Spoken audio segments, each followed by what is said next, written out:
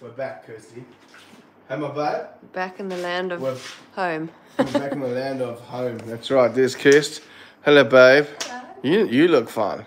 I'm Huh? tired. I'm looking as buggered as a bear here, guys. We are back. We arrived today, back from Australia. We've just been 2 weeks in Australia, Kirst and I. Kicking ass, taking names, having the time of our life. Honestly, one of the best trips of our lives. Massive shout out to Pete and Joe. Birch, Dirty Birchy, you know what I'm saying? Kirsty's just watching our live stream on her phone here. So Every view counts. And and a massive shout out to Dirty Birchy and Mrs. Dirty Birchy from Critter Cam on YouTube. Check him out, and on Facebook, Instagram, all that stuff. We had a great time. VHS Expo. Vicky T sent us a super chat, eh? She did. Vicky T, thank you so much. She said she's going to be online. She said, oh, I've lost it. Hang on. Dingo, you're my hero. Hi, Dingo and Chrissy. Hopefully you had a good time. Great time, Vix. So it's not going to be a long live stream, so I just want to touch base with you. I'm really done for setting up a live stream till tonight. So. I thought you were rather ambitious. Bloody hell, I felt good this morning. I'm wrecked, guys. We're wrecked. Right now, the time in Australia where we were, I couldn't work out our time. It's 5 in the morning. So technically, We've skipped a night's sleep. Yeah, it's 5 in the morning. Would we be a little bit of that? So, but I am going to pull out a Dirty Snake to show you. And I've got some stuff I want to tell you guys. Update on Brian Barczyk as well. That's all coming up. Yes, my darling. Laura Wilcox. Laura. Look at my coffee, Laura. $50. Oh, $50. Hi, guys. Laws. Love you guys. Love you too, Law. This coffee, it's better kick in sometime soon. I just took some painkillers too. I got sick on the plane ride back. I had such a sore throat. Felt like, I don't know, coals were inside of it, like I'd swallowed glass. So it was a long bloody flight. And normally Australia's quite a quick trip, it's 12 hours. But we flew from Sydney to Perth, which is 5 hours, flipping a huge country. And then we parked in the airport for 7 hours, and then we got on a plane for 12 hours. We arrived in Joburg last night, like 9 o'clock. Got to accommodation at 10 o'clock. Slept there, woke up early this morning. Flew down to Durban. Baby, we're home. Whoop, whoop. So Nick from Wicked Wildlife says it's 5 a.m. Biscuit, how you, buddy? You know what confuses me about Australia, Nick, besides you Aussies, is that you guys don't all listen to daylight savings. Some people do, some people don't. It's like every city you go to is different time. It's weird. Great to meet Nick at the expo too. I was super impressed with that VHS expo, hey Kirst? Oh, Adam's online. Adam, is he online? Yeah. Biscuits woke you up early. Good. I'm glad I can get you guys out of bed early, although Adam is an early riser. It was, what did you think of the expo? It was amazing. Hey? It was incredible. Hot. It was really, really good. I was looking a little bit better than this, hey Adam? But, I must be honest with you guys, the team there, Champs-Élysées, Bay Marie, you're the biscuits, you're the balls on a bull, you're the real deal. We got 2 super chats. Drew Adams, Drew, hi, bro. from our volunteer program sent us $5. There isn't a message. I'll look out I'm just for going to that. throw a snake in this direction. And He's a great guy, Drew. Louise Leonard sent us 8 Louise, Aussie what's dollars. happening, Hey man? Dingo and family, love you guys so much. Hope everyone is well. Are you back from Australia Aussies are already? up early, eh? Yo, they're early Hey, risers. you're up there crack of dawn, not crack of noon. Like the Americans, they crack of noon kind of people. So it was, honestly, I was surprised. So we went over there, and Australia's cool. And my expectation was like, it's going to be here. It's cool. It was, if I had an arm that could move that, so I would do. It was here. It was right up there. We met great people. We had a great time. The snakes, there's some videos coming out, guys. YouTube, Facebook, Instagram. I tangled with the top 3 most toxic. Tangled or wrangled? I tangled almost too. With the top 3 most deadly venomous snakes on the planet. Inland taipan, which we've got here, you know. Eastern brown, number 2. I've got 3 Easterns I worked with, and guys, I was impressed. I was super impressed with the Easterns. Like, cheers, good one. And coastal taipan number 3. I saw coastal taipan headbutt somebody in the chest. How's that? right in front of us. I thought he was being tagged, but he hadn't been tagged. So let me, without further ado, I'll come back to my coffee now.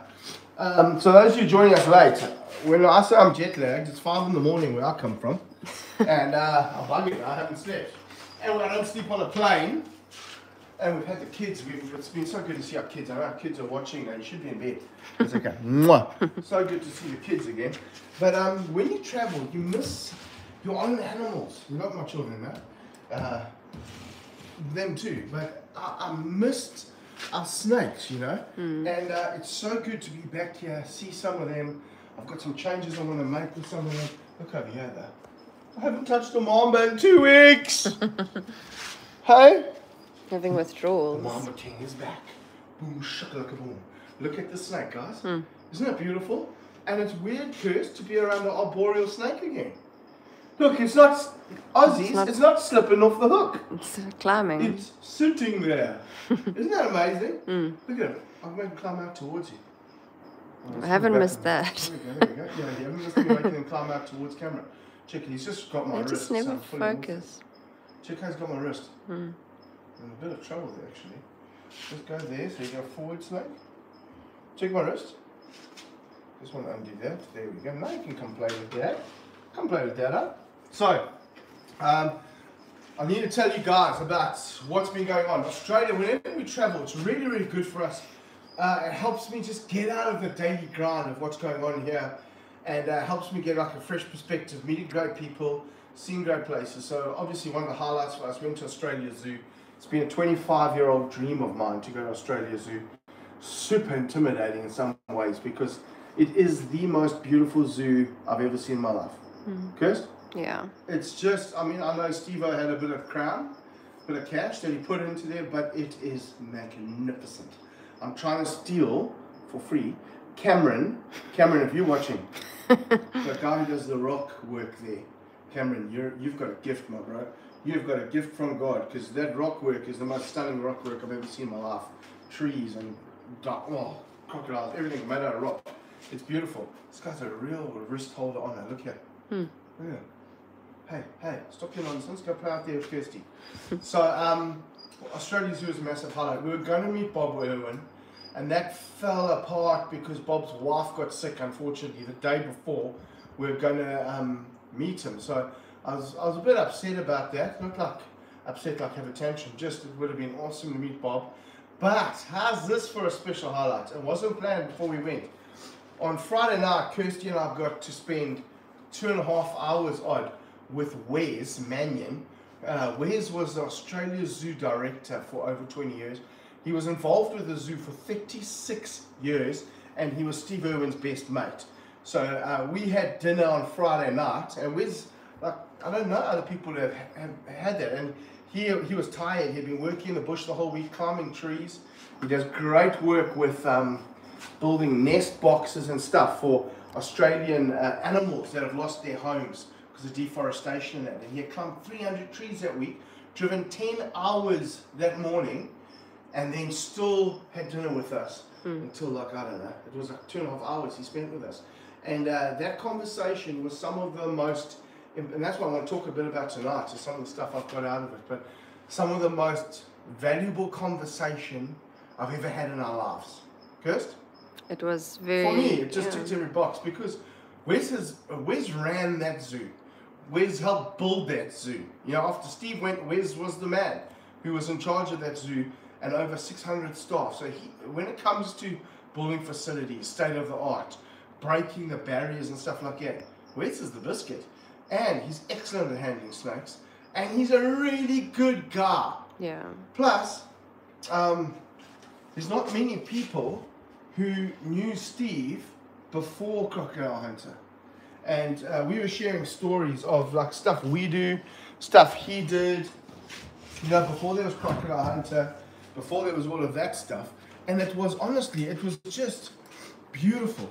Like the hardest part was either me or him keeping quiet for 3 minutes or 3 seconds so we could hear the other one talk. It was just... It was awesome, yeah. Chris just popped there like, how these wallies. Yeah, you loved it, huh? That was really cool. Yeah, he was kind of, I mean, he didn't know us from a bar of soap, and he gave us so much time. No, it was incredible. That was awesome. And then he says I must come back over to Australia. We're going to go catch some snakes together. So, and I said, come do it here in Africa too, bro. We've got a place to stay here. So we're going to do that. Speaking of that, volunteer program, July and August. We're opening bookings tomorrow. That's right. We'd start the bookings tomorrow. Volunteer program. We are limiting numbers. If you want to join us, you have to send an email. Don't DM me. Don't send smoke signals. I'm not going to get them. It's bookings@dingowild.com. DINGOWILD.com. Bookings@dingowild.com. We'll send you all the info, guys. It's not free. You don't come here and take up weeks of stuff and we host you and put you in our accommodation and that for free. I mean, how does your brain work? Do you go into a burger joint, eat the burger for free? No, obviously not. But we'll send you all the information and stuff like that. It's probably the cheapest volunteer program I've seen anywhere in Africa. The most important thing about it is you're going to get hands-on. You're going to touch animals that the zookeepers, that's what I've learned on this trip. Zookeepers around the world aren't touching the stuff that you guys get to touch and work with and be a part of. So that's really, really special. And you've got something there for me, Kirsten. And I'm going to go into what the point of this video is all about. A super chat from Angel Harold saying, I just saw Angel. Brian's vlog with the mail that you sent him. You're so sweet. Much love from Kelly. I must actually go and check it. And she said, my heart breaks him so much. My dream is to meet him. So let me tell you guys first, let me talk to you about Brian. And then what I'm going to do is I'm going to talk to you. I'm just trying to check out something here. I'm trying to see actually what the title of this live stream was. Who's yours? Yeah, I forgot what I titled it. This is where jet lag kicks your balls. What is the point? That was I knew what it's about. Just couldn't remember what I called it. What is the point? I'm going to get into that in a moment. So I'm going to take out another mom, but just now too. I've missed him so much. But I was on the phone to Brian today, and I've been communicating with Brian probably every day, if not every second day, since he first went into hospital a couple of weeks back. And my heart bleeds for him. He is, I consider him family. We love him to bits. Like our kids, when they heard the news before he had put it on their videos, they heard, we told them what was going on, they just burst into tears.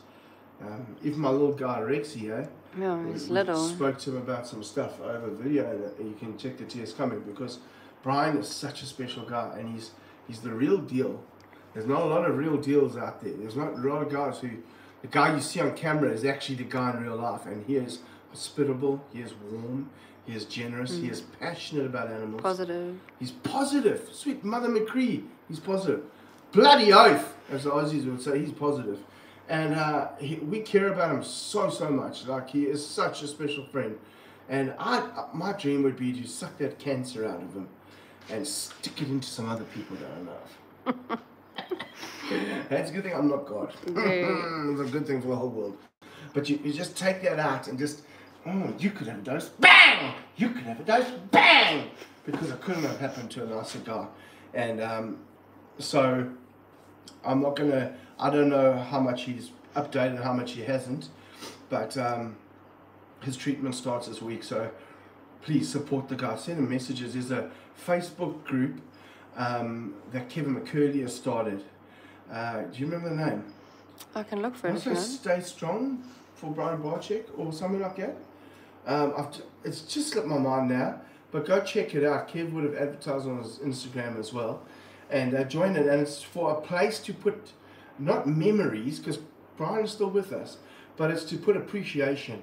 And people have been putting messages there. Brian, I'm keeping snakes because of you, and he's made a massive impact. Supporting Brian. Oh, there's two. Let me show you which one it is. Stay Strong. Stay Strong, Brian Barczyk. There we go. It's that one there. Stay Strong, Brian Barczyk. That's what it is. So look back here, my back, because you're looking at this guy. And so go and give him some love, please, guys. He's a really special guy. And as somebody who knows him, he is honestly, he's one of the good guys. He really is magnificent. So that's on the whole Brian front. We are going to be at Animal Con this year. Spoke to him about that today, so we're coming in to support it. It's going off the charts this year, and that's in honor of Brian too. Because Brian started Animal Con, it's been his dream, you know. So anyway, you can support Brian, please do. He is a good guy. I consider him family. He was meant to be coming here in a month's time, and we're going to handle black mambas together. Oh, it's so hot in my eyes are sweating. And so that's been pretty crappy news, to be honest, but anyway. And then the point of tonight, though, what is the point? What is the point of what we do when we are traveling overseas? I love having time to kind of reflect and look at things and just have a bit of headspace from the daily grind where you can look at stuff and you can kind of define why you're doing what you're doing. And one of the things that I've had to consider a lot is most of the stuff we do, like now, just whipped out a green mamba. I'll bring out a black-tailed Jameson mamba in a moment. I shouldn't be handling venomous snakes when we are as tired. And a lot of people are like, oh, you're tired, you're sick, you don't touch snakes. We don't have that luxury. We have to do it almost every day. And there's times where I've been like, what happens if I get bitten? I'm allergic, kids, all of that stuff. You know, something that weighs on me pretty heavily, believe it or not.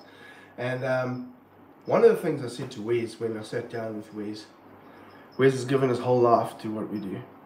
He's lost his best friend to what we do. He's raised Steve's kids as much as he could, you know, as like a surrogate father, along with Terry for the last however many years. He's lost a lot. I said, Wes, is it worth it? All the sacrifices, all the pain, is it worth it? And he looked at it, and he actually knew I was asking that before I even asked it, and he said, 100%, absolutely.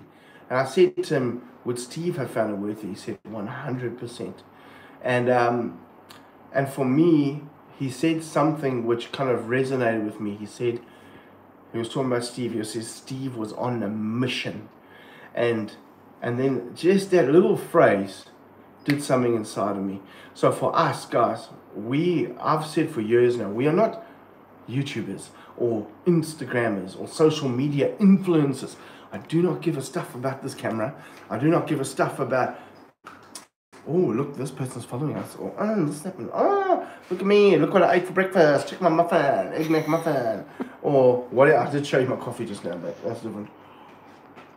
Like, I don't show you animals because I need a prop to try and get my mug on your TV or on your phone or whatever it is. I don't care about my mug being on your phone. I show you animals because I'm passionate about them. And over the last 2 to 3 years, it's been tough for a lot of us out there.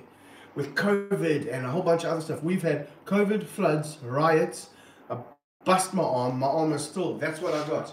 So when I'm handling Eastern Browns, I'm handling mambas and stuff, I've got such limited mobility in my left arm, which is my arm I tail with, that when I bend down to grab it by the tail, sometimes my arm doesn't, Kirsty laughs at me, not when I'm grabbing the snake. I try to reach out and I go to there and I can't reach further because of my shoulder at the moment. So that was really hard. We lost the YouTube channel a year ago. Last month was a year ago, I think.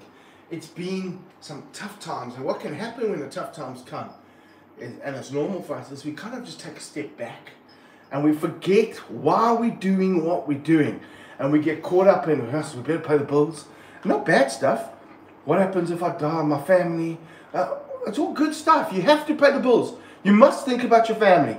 My family mean everything to me in life. They're the most important thing to me. More important than my mission of doing stuff. But what this trip brought home to me is that I'm the best person I can be. I'm the happiest person I can be when I'm going 100 miles an hour flat out into the face of whatever's coming. When I am fulfilling the mission I've been put on this earth to fulfill.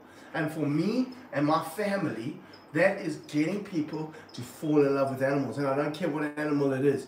It could be a beautiful echidna, which is the cutest little spiky thing in Australia. It could be a deadly black mamba. It could be a rhino. It could be a whatever. And most of the time when I talk about these animals, I get quite tearful because that's how much we care about these animals. That's how much I am gripped by a passion for it. Let me show you. Rather than tell you, let me show you.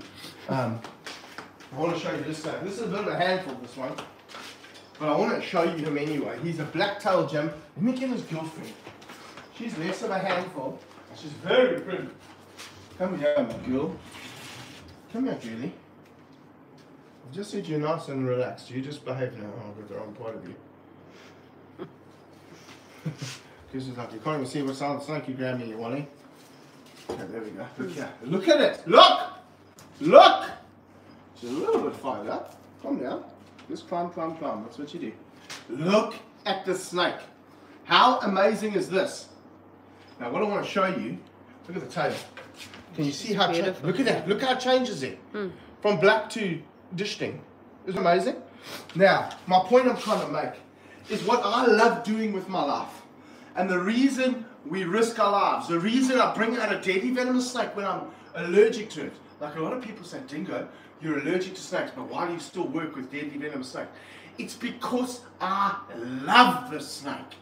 It's because I want you to see it like I see it. Some people, most people, see mambas as these killers. They just want to kill you all the time. That's not the case. This snake is phenomenal. It is one of the best climbing snakes in all the world. Look at that head. She's spreading a little bit of a hood. Be a bit careful there. Look at it. Look at that face. You can't look at that face and not see intelligence. You can't look at that face and not be like, oh my gosh, look how slender it is. Look how beautifully it climbs. Look at that. How's that snake, guys? Look at it. Look at it. Come on. Come on, Cletus. Look at that. That's just beautiful climbing. Come on, you have to look at his tail again. It's like crocodile feet. They're just phenomenal. How's that? Can you, I mean, imagine your bum looked like that. Your bum's ugly, probably furry. This guy has got a bum that's got, oh, let me climb. Has got different colors in it. Yeah. You can look at his bum now. Look at that. Look at this color up here. Black to yellow to green. That's how amazing these snakes are. I'm about to lose it, but. So the point I'm trying to make is our mission, our purpose, or whatever you want to call it, our calling is for me and my family to introduce people who don't like snakes, who don't like animals, who are eating pangolin soup, who are eating shark fin soup. It's to introduce people like that to animals like this. It's to get somebody to understand, you know what? Maybe I don't need to eat shark fin soup. I can eat chicken soup, because it actually tastes better probably, and I'll leave the sharks alone. That's what we're passionate about. And that's why we do. That's the point of this channel. That's the point of our Instagram. That's the point of our school shows we do. It's the point, that's the point of everything we do. I wake up early in the mornings, guys. I know Instagram Live looks amazing. It looks like, whoa, you just live the life, it's all excellent. And it is. We've got a great life. But there are so many sacrifices when you're working with animals. When you're putting your life out in the public domain, there are a lot of sacrifices that people don't understand. It's all worth it because we care about these things. I'm desperate to take you on a journey where you can see pangolin and you can understand. Most of you are like, what the hell's a pangolin? Oh, so you know, it's a cute thing. It's the most trafficked mammal in the world. And we are involved with a reserve that takes poached pangolin that have been rescued from poachers and re-releases them back out into the wild.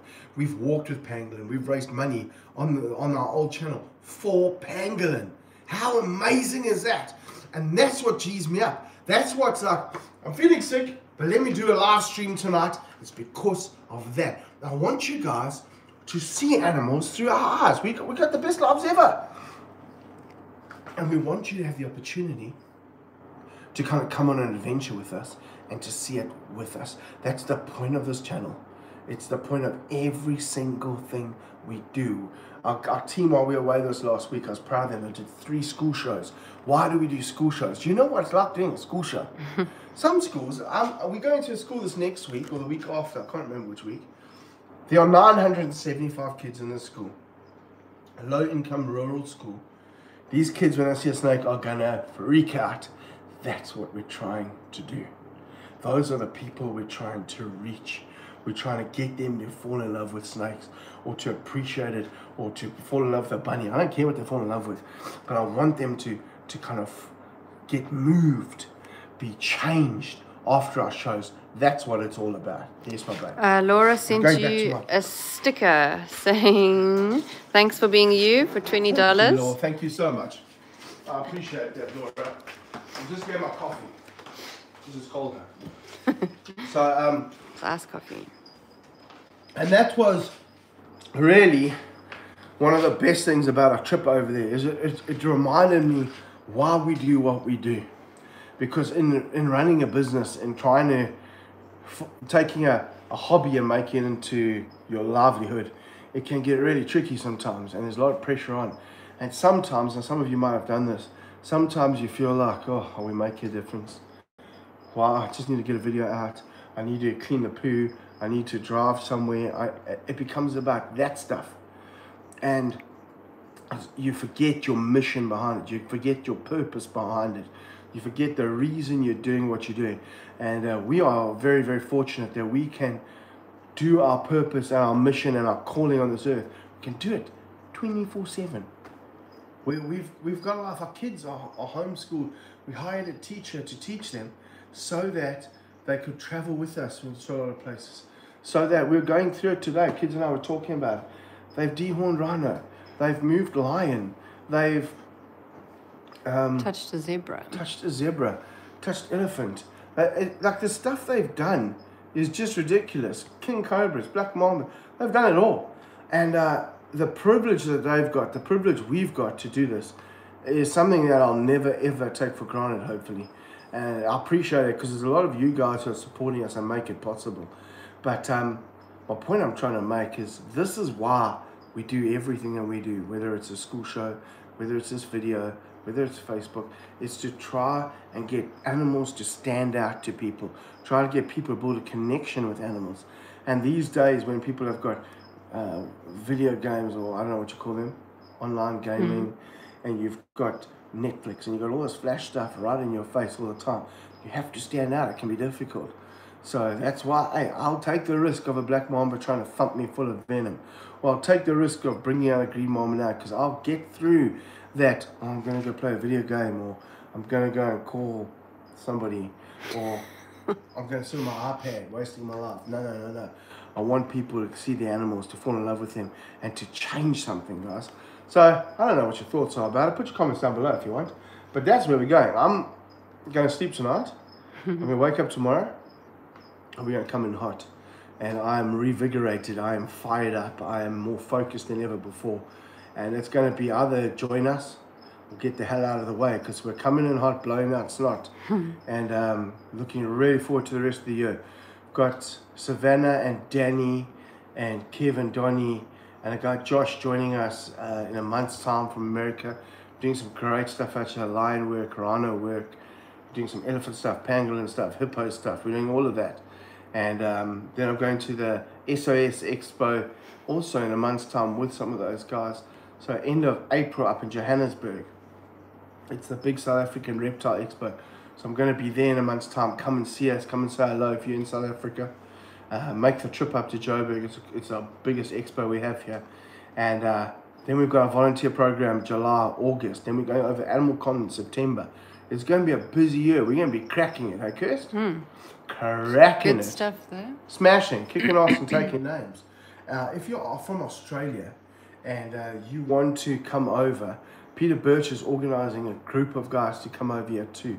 Numbers will be limited on that as well. So send us an email too, bookings@dingowild.com, and say you're part of Birchie's group, or you want to come here for a volunteer program. It's two different tours.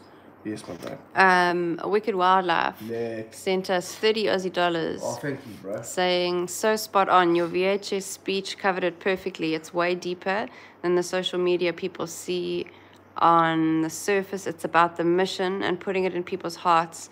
It was a great reminder on why we do what we do. Thank you, buddy. I That's appreciate awesome. that. Because Nick, he does videos as well, guys. Check out his channel. And he does educational things with kids all the time. And goes to public places, takes animals, and it's about getting animals in people's hearts. So that's what it's like. That's where we're going to end it off, and we'll see you soon, guys. Remember, the links down below for merch. Yeah, and someone all was that rubbish. asking about your shirt. This is one with a hole. Check, I've got another hole over here. Another one. I got a Parentes monitor, ripped a hole Oh, straight yeah. through the Toyota logo in Australia. Hang on, time, Mala. Do you know I only got bitten by one snake in Oz? Which one was it? It was a flipping carpet python. Oh, yeah. I'd done so well. Like, a lot of snakes wanted about me, and I convinced them not to.